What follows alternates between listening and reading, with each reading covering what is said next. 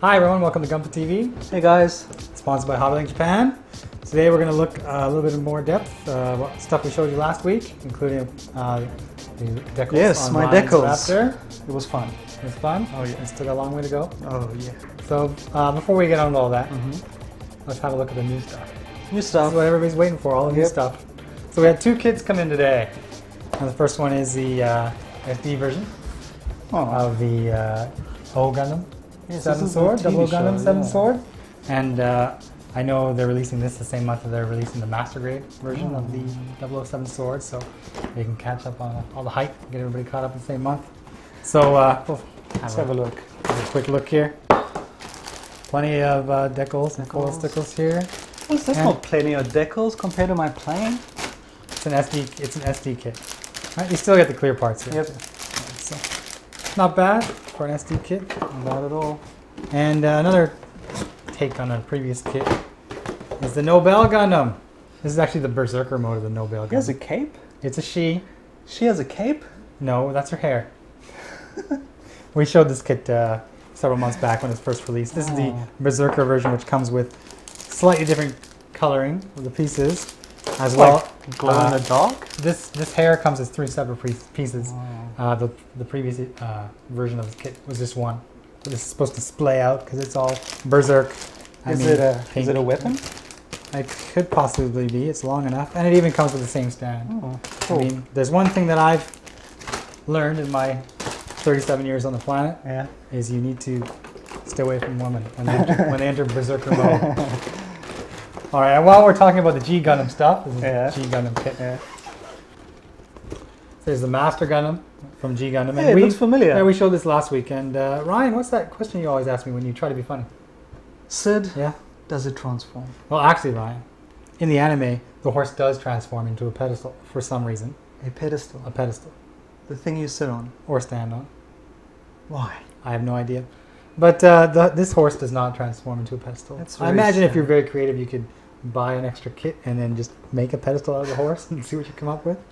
So that's all I got to show for now. That makes no sense. Ryan, do you have anything you would like to show?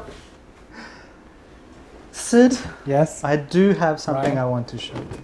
What is this? It's the 1/72 scale Aku Yaku #1 with 20 pigs. It's the... Well, it's based, or it's from a Miyazaki manga called Pig in a Tank, which was in model graphics in like the end of the 90s. Basically, it's about a tank with pigs in it. And I want to build it. Oh, really? You're going to tackle this after you finish the Raptor? Pink from Pigs in a Tank. Do you get it? Pigs, pink, aircraft? Not at all. Okay. You know, you're lucky because we have a resident tank guru in Brian, and he's just got his own section of boss builds. And it's a very good show. It's a very good episode. Very informative, if you're into armor. In this case, I imagine this kit does not come molded in color, so you're going to have to paint it. So we're going to need to bring him on, and he can show you how to paint this thing. Yeah, he's a bit of a... Well, he's the tank master, so that'll be awesome. But yeah, that's what I'm going to do when I've finished the plane, which should be in the next 1 to 2 weeks. Okay. Yeah. Cool. Once it's done, be sure to bring it on here. Well, of course. I'm going to bring it in and I'll give you a full rundown of my experience. Okay. Well, let's put this away. Yep. And actually show us what you've done since the last time we filmed. Okay. Last time we filmed, we started to put the decals on the wing. Yes, we did. And that is the finished job. I'll go through how I basically did it. There were 2 layers on this particular tail fin. Yeah. First you had to put down the flowers and then put that mark setter and then sprayed it and then put on the girl. It was very time consuming. I think just this side and this side took me about 1.5 to 2 hours. It looks good though. Yeah, no, I'm very happy with it. You did a good job. It's nice and smooth. Now the plane, I said I'd do half, but I don't think I've even done 1/8.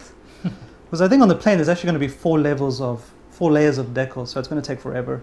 Well, first I had put on these ones here, and this was extremely difficult because they were way too big for any decal tray.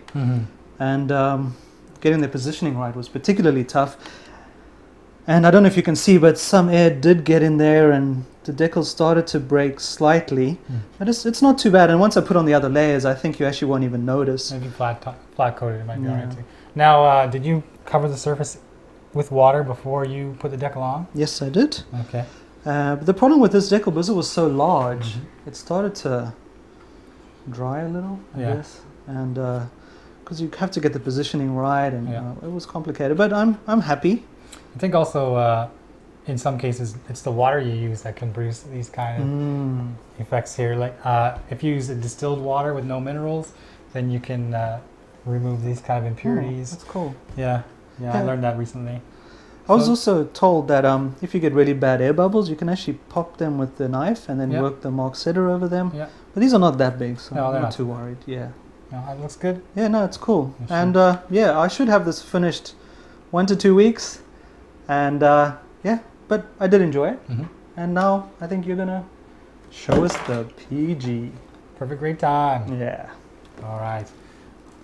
I've actually got a bunch of perfect grades here. So this is the Aile Strike and Skygrasper I started to build, and I built the frame. And as we mentioned, I did it in about a day. And it might seem pretty quick, but it was a pretty long day. I started in the morning, and I had my computer running episodes of television shows, while I just slogged away at it. What were you watching, Sid? I was watching The Office. Great show. That's what she said. And so this is my second venture into the perfect grade line. And the first one we showed here on the show with the Strike Freedom. And the Strike Freedom frame is pretty much this frame, just done in the gold. And a lot of people, when I first started talking to them about perfect grade kits, they always say the Strike. The Strike is the best kit out there. And I think I have come to agree with them. I mean, if you look at the first perfect grades were the RX-782 and the Zaku. It came out like 10, 15 years ago now, maybe. And they're big and lots of parts, but maybe they don't have the articulation and stability. And they got into the wing Gundam, which is still really, really popular simply because it's the wing. And of course, you're getting monstrous pieces, but you're also getting these monstrous wings.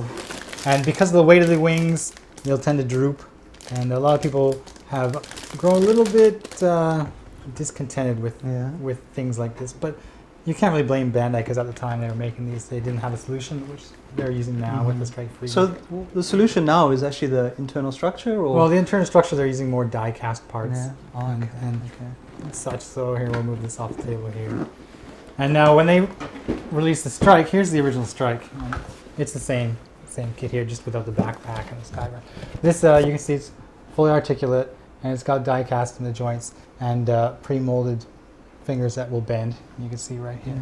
And this has become so popular that Bandai hasn't really deviated from it. And like here's the, we'll just look quickly.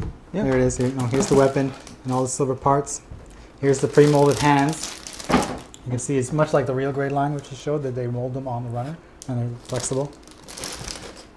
And of course, it's really simple color scheme. But this kit was so popular that they have used it. And they made the Strike Rouge, which is essentially the same kit. We'll show this at the box. This is essentially the same kit, but with a different color scheme. And then when they released this, that is nice. They had the Skygrapper. And that's what they released separately as well, so you can make your Strike into the He has his own little... Yeah. Same thing. It's very solid, really posable. Some people don't go for the Strike Rouge so much because they like the colors of the white one better. But when it came time to do this one, this has got the clear parts. And the clear parts, I'll show you here. One thing that needs to be mentioned about the clear parts, in a lot of cases, is that they're made from a thicker plastic than the normal color parts. So you're not going to have as much a gate mark in some cases, but you will possibly have problems putting them on and then taking them off again. It's just that they're that much less flexible. So they may break easily. But I'm actually enjoying like how well they've done this clear armor here.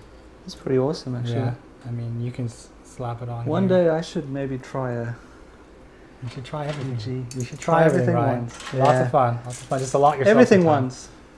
Everything once. Try everything once. My mom would probably not tell me that. And weapons, of course, it's got weapons. Here's the big Buster sword. Holy. Now don't make me angry, all right? Sorry, we had an argument earlier. Yeah. Look at the size of the beam sabers. Dun, dun, dun. It's like a real blade. Yeah. You could actually make a real blade. And it even comes with the foldable Schneider knives, and these actually go in the side armor here. And will fit in his hand. And of course the shield. That's a clear part huge. shield. It's sweet. Huge. Yeah. And I did choose this one because, of course, it's the 30th anniversary, and it's going to be gone soon. I mean, Bandai, they make a lot of stock, and something like this does not sell quickly, so we can get restocks in. But once it's gone, it's gone. And they're not going to be making any more. They might bring it back out in the 50th anniversary, but by then they're going to be doing a whole lot. How old will you be? I'll be dead by then. I will be dead. Okay, well, that's it for the big stuff. I got one more thing I wanted to show you today, Ryan. Oh, yeah, you have something to show me, I have one more thing. I mean, it's Is it big. as big as these PGs? It's big. It's just not as, in comparison, it's just not as big. It's not as impressive. Give me a second here. Oh, there it is. I did it. So that's big. It's big compared to the SDs. Look at this Kshatriya. Yeah, look at that. Scale. It's got the binders here. One thing that I found really awesome about this kit is they give you a lot of the stickers. Like when you build the HG kits, they give you all these lining stickers. Well, you get that as well at the SD. You can. That is cute. It is cool. I prefer actually the SD version because the head seems to be better sized than the HG Have version. a look. Yeah. It's awesome. That is cool. Yeah, and you can even. Hopefully, we can get a good shot of this. If you pull this out here, take off the poly cap. Sorry, my hands are pretty big here. Wow. Let's try this one. I don't want to. Lost in action. I lost a piece already. If you put it on this end, you can actually put it in this groove, going this way, and actually have them come out like they do in the show. Shoots out this way. So you can store them one of two ways. Yeah. So this appears in the TV show. The Gundam UC anime. It's actually, I think, one of the first suits you see in the very first Gundam Unicorn movie, and it kicks ass. When I first saw the Kshatriya, I thought it was big and bulky and cumbersome, but then you actually see it moving on the anime, and it's awesome. And the SD version, it's cute, so I can dig it. Yeah, very cute. Yeah. But if that was no, you have something even more impressive. there's something else down here. Yeah. No, this is actually the Lotto. Now they made an SD Lotto for you too, and they included find that? They included it in the Kshatriya. Oh. They actually they have this one runner on the Kshatriya, which just gives you these dark parts, but it's fairly small. So with the rest of the runner space available, they gave you these 4 parts, and you can make the Lotto. Is he somehow related to? Oh, he shows up in the Gundam UC, but he's just like a grunt suit, you know, troop transport type thing. There he is. Cute. Yes, it is. So this is all I've really got to show for episode 52, which is kind of like 51 and a half, 51.001. So next week we should be showing some more new Gundam, of course. Yeah, I possibly might have more of this done. Maybe look at the tank more seriously next week. And I hope I will be able to show a sci-fi snapfit kit that we have not yet shown on the show. That's in the works. With regards to the competition, I've replied to everyone. There's one person who hasn't got back to me, but I'll contact you again. And by next week, I should be sending out your prizes. And so look forward to that. Yes. Yeah. All right. Okay. That's it. All right. We'll see you later. See ya.